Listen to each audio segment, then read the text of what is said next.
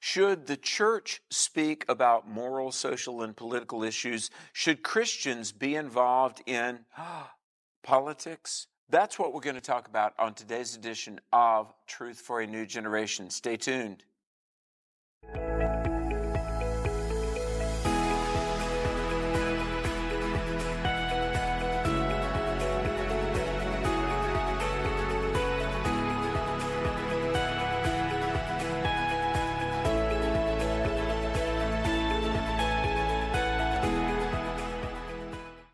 Whenever you talk about the political issues going on in our country today, and whenever you speak out about things that are of a social, moral, governmental import, very often Christians and ministers will say, well, the church is not supposed to be involved in politics. Hi, Alex McFarland here. Welcome back to another edition of Truth for a New Generation. In just a few moments, we're going to meet a pastor that is definitely involved in politics, running for office and speaking about moral and social issues. And, whenever we talk about this, I've got to think about the history of our country. It's my privilege to teach on the history of the Constitution and how the American Revolution played out. And really, it was the church, the American Revolution and the birth of our country and the writing of the Declaration of Independence, ultimately coalescing into that glorious document, the U.S. Constitution. It really was driven along by Christians. There was one group called the Sons of Liberty in 1765. The Sons of Liberty, they're not talked about much today, but they reacted to something called the Stamp Act. There had been a taxation stamp put on like every object in life. And finally, one group, just one of many that were started, the Sons of Liberty, they pushed back against Britain's just oppressive, immoral taxation. And that was something that laid the groundwork for the American Revolution. But there were Christians, there were ministers, there were pastors of churches, and they conscripted soldiers for the Continental Army. And I'm saying that because our history has been from out of the Christian church came the movement for our government and our liberties. And again today, if this country is going to be set right in the 21st century, it's going to be Christians, people that love God and truth, that lead the way in this regard. Hey, I've got a book here. I want to tell you about this book. This is Tabor's Medical Encyclopedia and Dictionary. This belongs to my wife. It was one of her textbooks in nursing school. And I don't know why I was flipping through this one day, Tabor's Medical Encyclopedia, and I came across a term. I thought, what is that? Encephalitis lethargica. Encephalitis lethargica. It's sleeping sickness. You've heard of a bug bite or a tsetse fly that causes people to go into a stupor. And I was reading about encephalitis lethargica, and it says a stupor, just a dullness, inability to think critically, and sleeping sickness. And I said, that's what the church in America has right now, encephalitis lethargica. Listen, if you're a believer in Christ and you believe the Bible, you are supposed to stand for truth. You're supposed to be passionate for truth. You're supposed to know right from wrong. And you're supposed to understand that our mission in life is not just to live and wait out our time. Okay, I've gotten saved, I'm a Christian, now I just sit around until the trumpet sounds or I die and go to heaven. No, until we get to heaven, we are on mission for God, and we're supposed to be salt and light and make a difference, not in a lethargic state, just ride out the clock. And I want to say that part of the reason that we do this show and we do our radio broadcast and we publish books like the brand new book, 100 Bible Questions and Answers. We do our summer camp. We've got our Truth for a New Generation camp coming up July 17 through 22nd, 2022, is because we're not supposed to be in a sleep or a stupor. No, we're supposed to be on point for God and country, to know truth, to proclaim truth, to stand for truth, and yes, to defend truth. Well, we're here to help you do that. And when we come back, you're going to meet a very special friend, E.W. Jackson. Stay tuned. We're back after this. Have you ever wanted to raise your hand during a sermon? Well, here's your chance. Hi, Alex McFarland here from the nationally syndicated radio program Exploring the Word.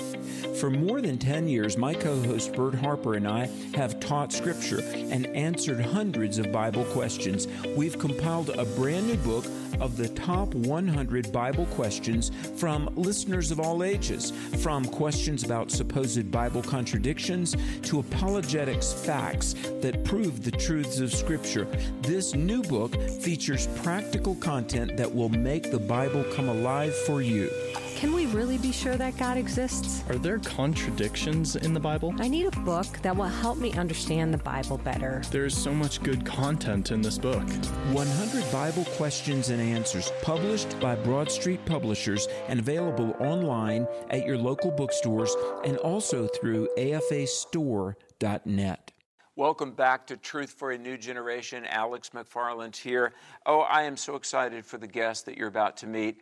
And let me say, as we bring this dear friend and colleague to the microphone, over the years in hundreds of events, conferences, broadcasting, it's been my privilege to have a lot of speakers, every household name you've ever heard of in conservatism and Christianity, we've been privileged to work with. But I've never been more excited about the life and ministry of my dear friend, Bishop E.W. Jackson. He is a graduate of Harvard Law School. He's not only an attorney, he's a minister, pastors a church, but he is one of the great voices of truth in our time. We recently had him at a conference in South Carolina, one of our national conferences, and I'm telling you, it's been a week, and all I'm doing is trying to keep up with the emails from people who said, oh my goodness, Bishop E.W. Jackson is the greatest communicator I've ever heard. Alex, please bring him back. It's great. We're profoundly honored to have him on the program right now. And Bishop Jackson, I know you're a busy man, so I want to say thank you for making time to be with us today on the broadcast. Alex, it's always an honor and a pleasure to be with you and to be a part of the great work that you're doing for the kingdom of God. So thank you for inviting me.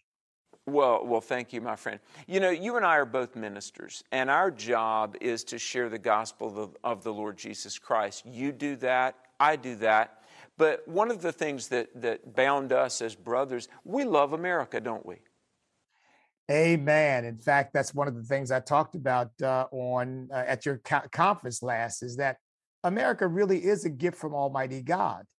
It is not idolatrous or off for us to honor that gift, because in honoring the gift, we honor the God who gave it to us. So yes, I love this country. I know you do too as well, Alex, deeply. And I seek to do whatever the Lord would have me do to help make sure that this country remains a nation that is committed to Him. How concerned are you at this moment for the future of our country? And let me be specific, really the future of our Constitution. How concerned are you for what lies ahead?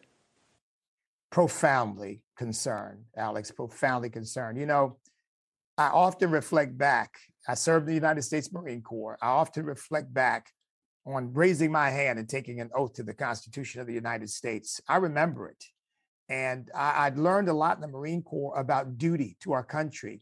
But when I got saved, which was about 6 years later, God impressed upon me something entirely different, which is that the freedom that we enjoy in this nation, the success we've enjoyed, has not been because we're genetically superior people, but because the hand of God has been on our nation. And they've always been those prayer warriors who have been seeking God's face and asking Him for mercy and asking Him to guide our country. It's not that we've been perfect, but we have been principled, and we have continually sought to do better as God would have us do. And now I see, Alex, that there are forces in this country who want to separate us from God. They want to separate us from the Bible. They want to separate us from any kind of faith in Jesus Christ.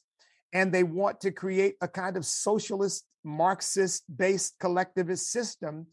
And it is counter to everything that made us the greatest nation on earth.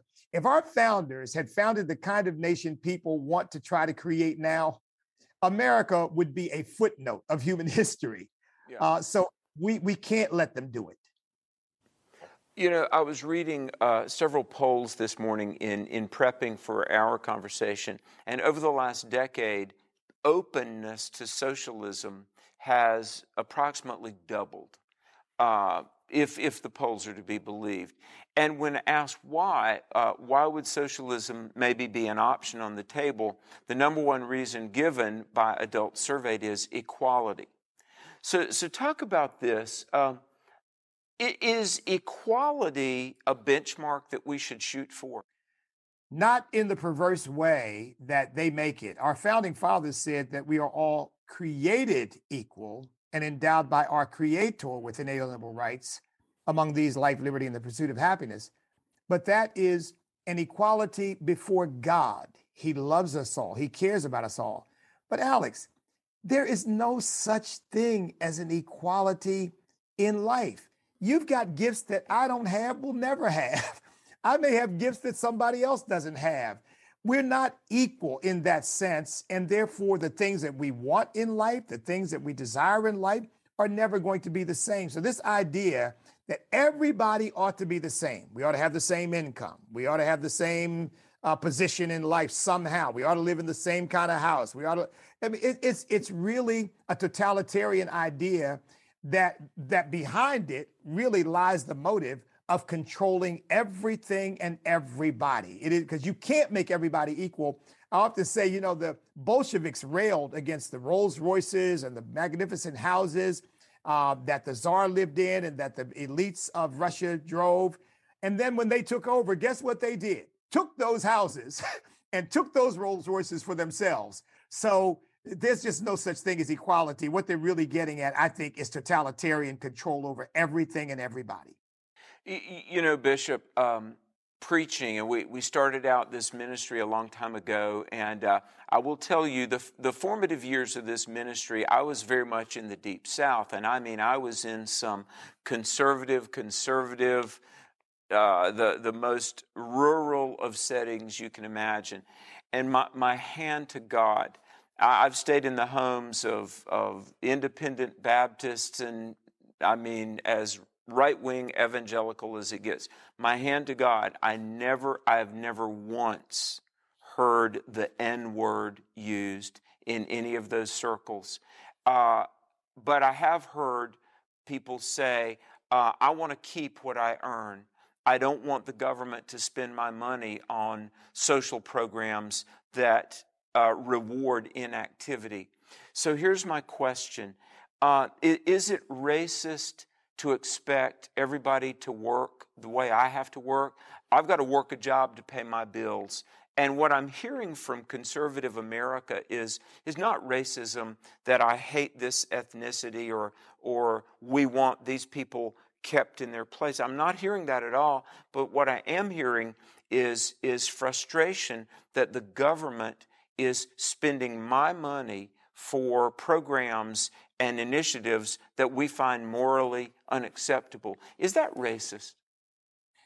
No, it's not. And of course, we don't mean, I know you don't mean it, I don't mean to deny the history of our country. We have gone through periods where racial ideology was very predominant in a lot of people's thinking, not everybody, of course. And that is part of the American story. I've mentioned that my great-grandfather and great-grandmother were slaves and sharecroppers in Orange County, Virginia. But I love this country because our Judeo-Christian values and principles were constantly pricking away at our national conscience, even from the very earliest stages of our country, to say to us, you cannot subjugate people based on the color of their skin or any basis and call yourself a Christian. And so I just want to testify, as you just did, Alex, and a lot of people get upset with me when I do this. My wife and I have scoured our own background, and we've said there's never been a moment when we felt we were held back because of the color of our skin. I've never been mistreated by a police officer. I've never been called out of my name by anyone.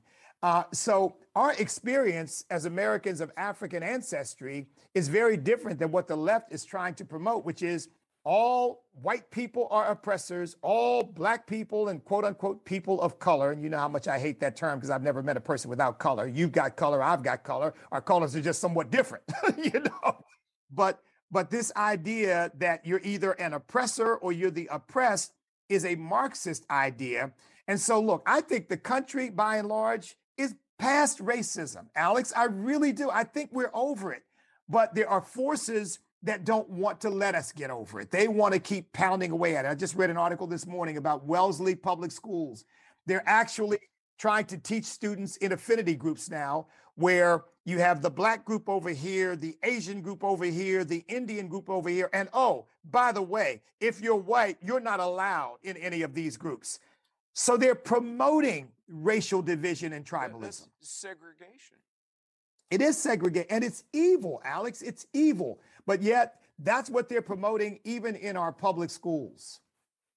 Well, exactly. And so, folks, if you're just tuning in, this is Truth for a New Generation Television. We're talking with Bishop E.W. Jackson, Harvard-educated attorney and founder of STANDamerica.us. Do I have your URL correct? STANDamerica.us. STANDamerica.us, yes.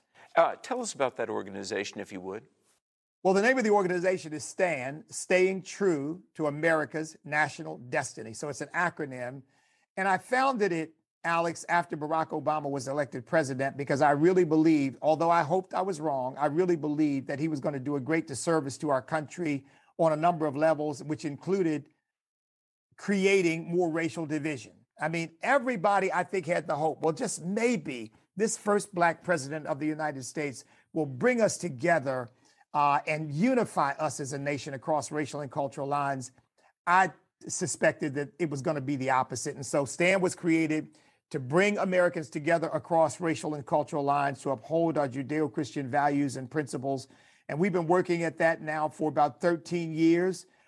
We've been bringing people together in what we call One Nation Under God's Services, where we honor our founding fathers and we include some of the Black heroes of our nation. And we talk about the things that unify us rather than the things that divide us as a country. Right now, we're working on a project called Awakening Hearts and Minds, in which we're going into these urban inner city areas where violence is rampant and trying to help people understand that left-wing ideology, Black Lives Matter, Antifa, are only doing them a disservice because more of their children and more of their community members are dying than ever were killed at any point by any police. And so we're trying to help people understand you've got to stop following that kind of leadership because it's only to your own detriment. So STAND is doing a number of different things. We support law enforcement. For example, we have STAND with law enforcement. We've got just a number of aspects to the organization. We've got a 501c3, which is at StandAmerica.us, but we've also got a 501c4 and a PAC. So we get involved in the cultural and the political issues. What would you like to see ordinary citizens do, maybe some of whom really have no experience getting into the public square, but give us an assignment about how people like ourselves that love God and country, what can we do to make a positive difference? Well, look, the obvious one, and I don't say this glibly, is serious, is to pray. You've got to pray specifically for our country. You know, people say to me, why are you so optimistic about America? Things are so bad. And I say, I'm optimistic because I pray, and I believe that God answers prayer. And, you know, the Bible says in Psalm 2, ask of me and I will give you nations. And I have to say, I've asked God for just one nation, my nation, the United States of America. And I don't believe that God will say no to me. And I know millions across this country are praying. So that's number one. Number two, though, get engaged in the political life of your community, because the politics is reflecting the degeneration in the culture. And Christians have got to bring salt and light into that area. Run for school board, run for city council, or support somebody who you believe in to do so. Get involved in who's running for delegate or state senator in your state, or who's running for Congress in your district. We've got to get fully engaged and involved, and then support organizations like you, like me, that are out here on the front lines and need all the help we can get to do what we are doing. Right now, for example, part of my organization is doing advertising in Virginia, because as you know, Virginia has been the epicenter of this big fight with parents, between school boards and parents. The federal government is now calling out the Secret Service and the FBI to investigate the parents.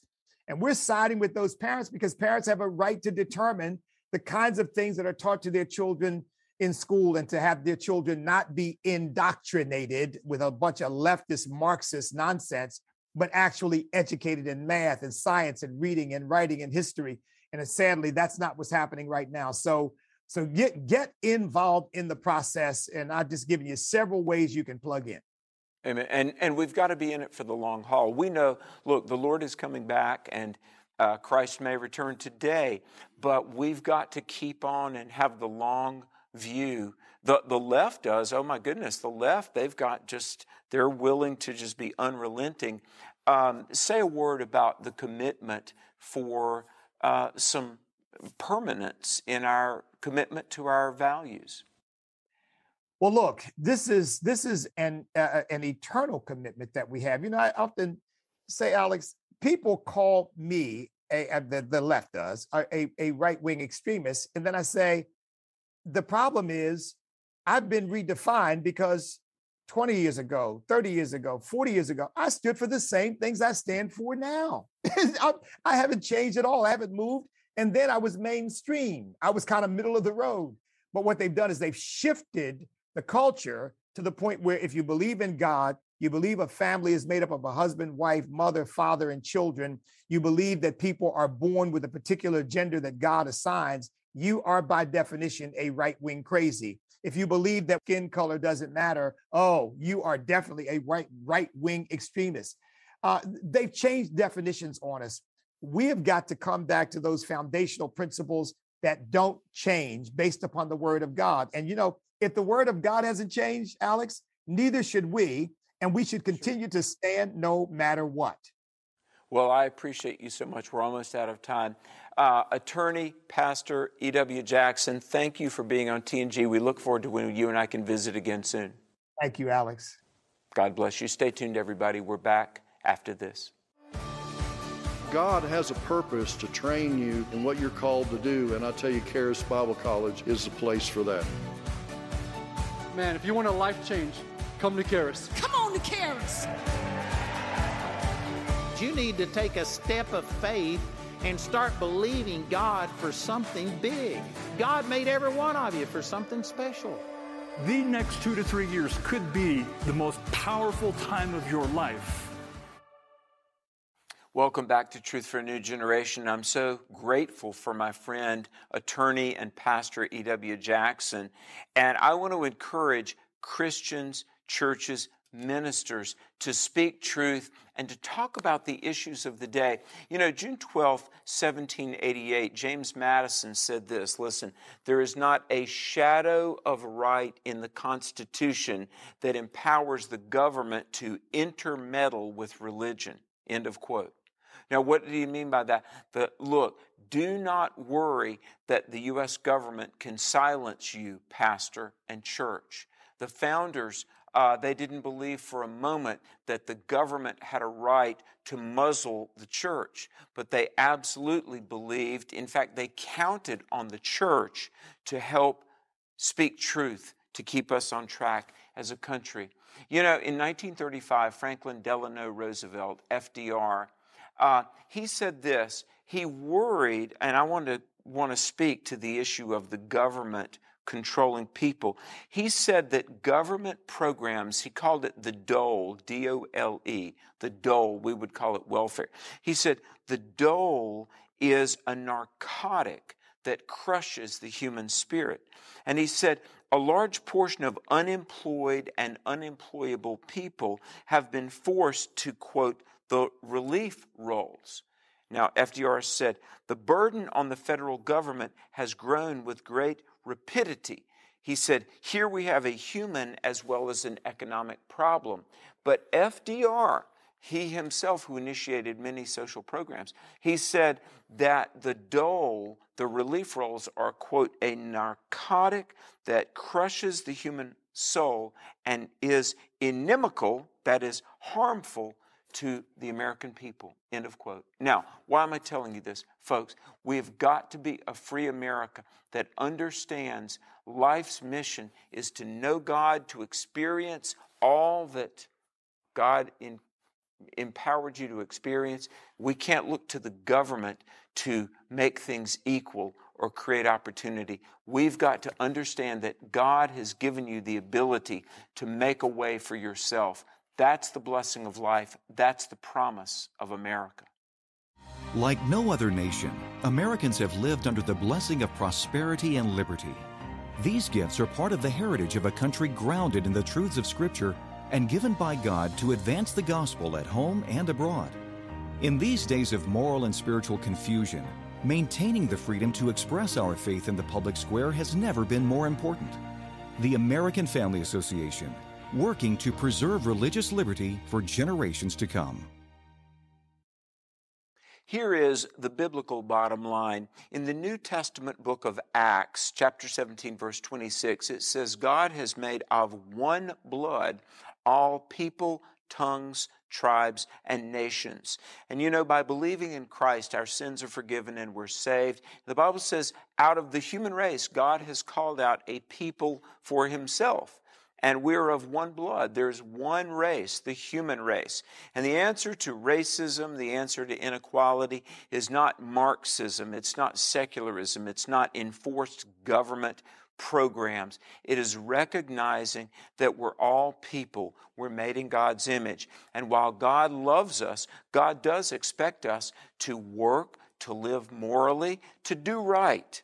And that's the truth the world needs to hear. And it's got to be the people of God that share this truth. So we began this show by asking, should the church be involved in politics? Should we speak to such issues? Of course. If we who know the true and living God and we believe his word, if we don't speak truth, if we don't defend what's right and good, who is? So Christian, and yes, pastors, stand for truth and be bold and be courageous. Hey, do you know if you go on Amazon.com and Google my name, you're going to find about 30 books and products, one of which is 10 Issues That Divide Christians. I talk about American exceptionalism and all of these issues we've been discussing. Check out this book. If you would support our ministry with a gift of at least $50, a tax-deductible gift, and you can give securely online at my website, alexmcfarland.com, or you can write to us. For $50 of your support, we're going to send you the brand new book, 100 Bible Questions and Answers, the kinds of questions we get from listeners. Your gift for at least $50 of contribution. If you would make that support gift at least $75, we'll include our awesome apologetics t-shirt, Better Living Through Apologetics. You're going to love it. Specify what size you'd like. Medium, large, extra large, your gift, the book and the shirt for at least $75. I do want to remind you that our camp is coming up next summer, July 17th through 22nd, our youth camp. So pray, tell somebody about the show. Thanks for watching. God bless you.